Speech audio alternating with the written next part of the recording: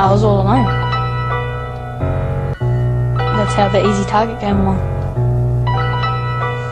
You had no one to back you up? Nope.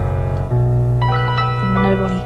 Meet Joe, quiet type, just an average dude, 15, an outcast to the kids at his school. They took his silence as him having an attitude, so the bullies there would whoop his ass every afternoon. Last Tuesday, he was just waiting on the lunch line, patiently minding his own business, when some guy came from behind to put him in a sleeper hole, while his boy punched him in the face and couldn't be controlled. They threw him to the ground, kicked him while he's down. A crowd formed around him laughing, calling him a clown. Now, he just laid there while teachers broke it up, teary-eyed, nose bleeding, eyes swollen shut. His parents picked him up, his mother caused the scene, and Joe went from picked on to being quarantined. His father seemed ashamed, he could tell by how his face looked. Kids started rumors and harassing him on Facebook. Pain changed in his brain waves and became rage. 8 days later, payback was all he maintained.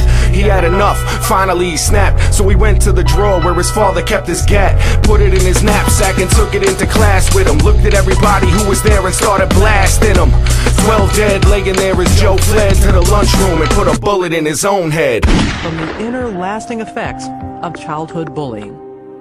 I literally didn't know why they were being so mean to me.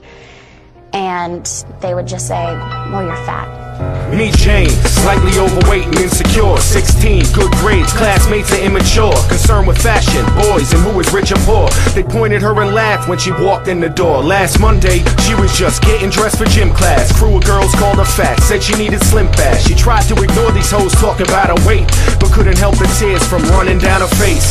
Feeling out of place, she ran out the locker room to avoid ridicule. Cutting class was opportune, it's a vicious cycle. Went from A's and B's, making mom proud, to self-medicating.